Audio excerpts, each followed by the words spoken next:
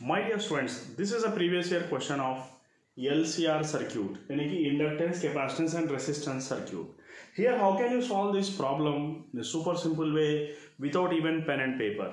Okay, so ये तो बताने के लिए डाल दिया मैं, मगर इतना सब कुछ जरूरत नहीं है.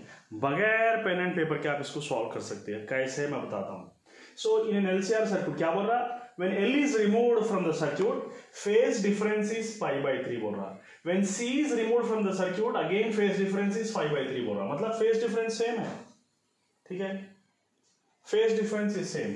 That is going to be pi by 3. इसका मतलब क्या है?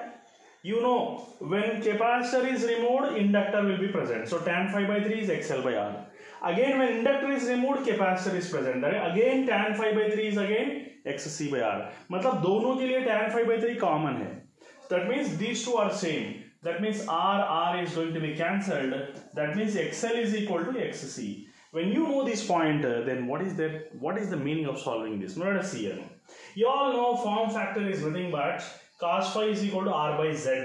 Okay, and you know Z is nothing but impedance, which is R square plus XL minus XC whole square. When these two are same, this is going to be 0. When this is going to be 0, cos phi is nothing but R by R, which is going to be 1. That's your answer is ready. Hope you have enjoyed this shortcut. You can just see the lengthy methods given in the books.